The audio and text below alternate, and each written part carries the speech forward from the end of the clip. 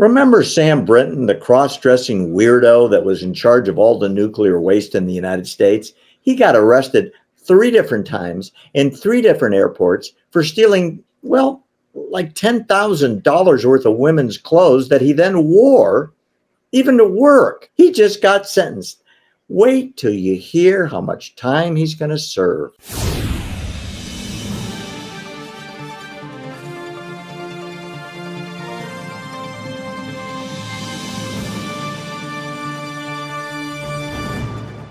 Speaking about good behavior, you mentioned it last week. I had to pull this story for you. You remember Sam Brinton, the Biden official that was in charge of all nuclear waste in the United States, who try to forget about him, but had this proclivity of when he would fly around on government business, he would stalk ladies with, nice outfits and then go steal their luggage and then wear it in public. Not once, not twice, 3 times, got busted and arrested.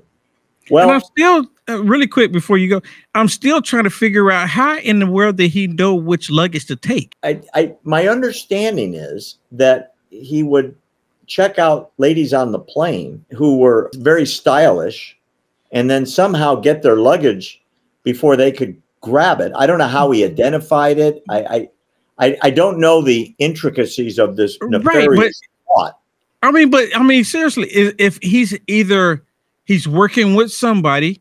Maybe he's getting to the airport and he just standing by the where you're checking your bags. Maybe he's just observing them checking in their bags to figure it out. You know what? That's really smart. That's probably how he did it.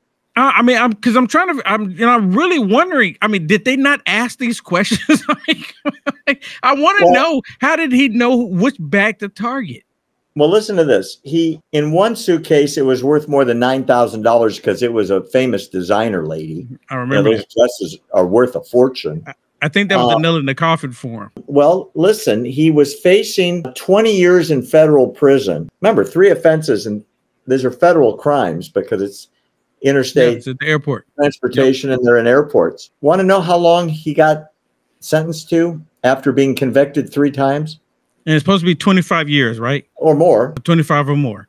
So it probably, knowing Biden's DOJ and the phone calls that they made, and if we're on the money here, probably had a liberal judge and a liberal everything going on. They probably had some parties with him back in the chambers, maybe 3 months. Wow. No time in prison. 0, zilch, nothing. So he did I guess look, I don't know. I wasn't there. So maybe him and the judge had a Huck-2 time together. Oh man.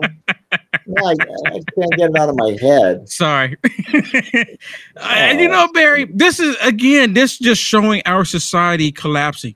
You have criminals committing acts and they let them go. And they're the first ones to constantly scream, no one is above the law, but yet they're breaking the law and nothing happens to them. And then they bring up all of these fraudulent charges. They give one person 34 counts of felony conviction, fraudulent, mind you. And they said that's real. But when you actually have someone actually committing a felony, they get off. There's nothing to see here. Society's collapsing, Barry. We're sitting here talking about this right now.